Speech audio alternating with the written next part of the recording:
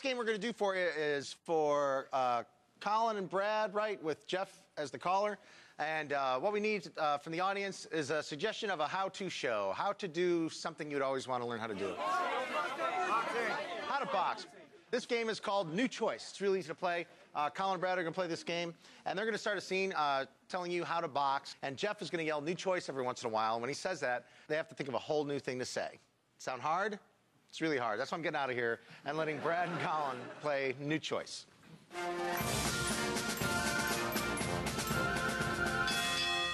Welcome to How to Box. That's right. We're crusty old boxing trainers, but we know a lot of tricks about the art of pugilism. And boxing. That's right. We can teach you how to stick and move and put an uppercut straight to the chin. New choice. We can teach you how to bob and weave and stick one straight in the solar plexus. New choice. We will make you knock him dead cold so he sees nothing but little birdies as he's being wheeled off to the hospital. And box. All right, it's very important to keep in good shape. New choice. It's very important to be flabby like a squid at a buffet. That's right. It's nice to have some extra padding for when you get those body shots. Filling your belly with burritos softens the blow so that your actual stomach muscles don't take the impact. Endurance is very important. New choice. Running very quickly away from your opponent is very important. That's why I like to train with a skipping rope. New choice. That's why I use the unicycle. New choice. That's why I stand and think about what great shape I'm in. That's right. That's a very zen approach to boxing. First, convince yourself you're in peak condition. Then get into the mind of your opponent. New choice. First, you convince yourself that you're better than that guy, and then you sneak around behind him and cold cock him while he's not looking. The time for talk is over. Let's put on the boxing gloves. New choice. The time for discourse is just begun. New choice. The time for making a sandwich is bad, because we are ready to beat the crap out of each other. That's right. We used to fight a long time ago. Back in 1969. New choice. We used to fight once or twice every solar eclipse. New choice. One time I hit him so soft that my hand broke. He's got an iron jaw. In fact, his boxing name is Iron Jaw McGillicuddy. That's right. It used to be Tim, but it got no respect. You need a name that needs respect. That's why I changed it to Monster Muscle McGee. New choice. That's why I changed it to Canvas Crunching Tomlinson. And I can tell you I made him crunch the canvas several times. As you can see, I've got my boxing gloves on. They're a little bigger than normal because I inflated them with air. That's right. These are the 2.5-ounce gloves. They're just kind of like mittens.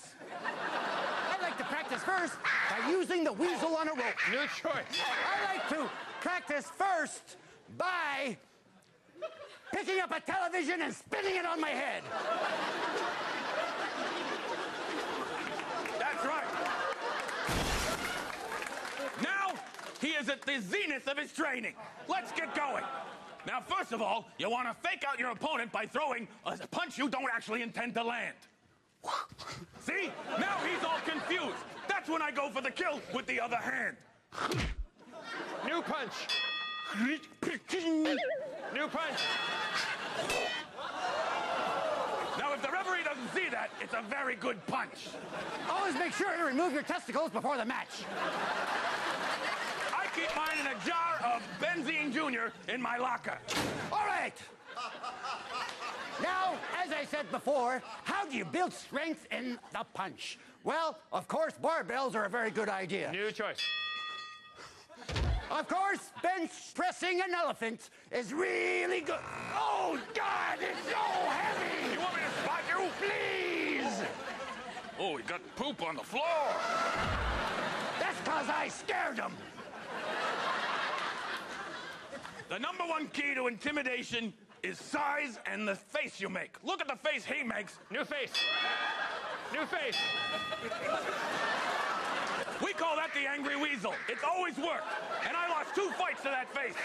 One in 69 and the other one in 84, whenever that last solar eclipse was. Now,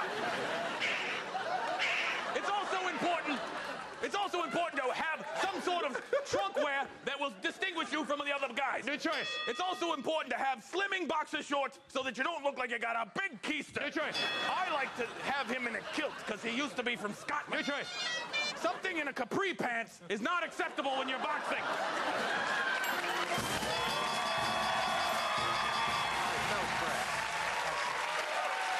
New choice, everybody. How about that?